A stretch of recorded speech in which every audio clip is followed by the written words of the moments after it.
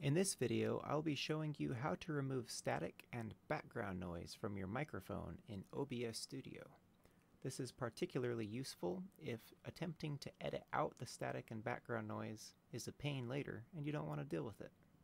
It's very simple.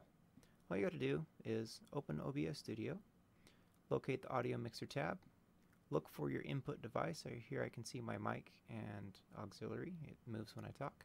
Click these three dots. Go down to Filters. In this window that opens up down here in the left, click the plus sign, and we're going to go ahead and do a noise suppression filter. And go ahead and click OK. And just like that, noise is being suppressed. No more static, no more background noise. Good audio quality from here on out. It's that simple. Thanks for tuning in. Enjoy.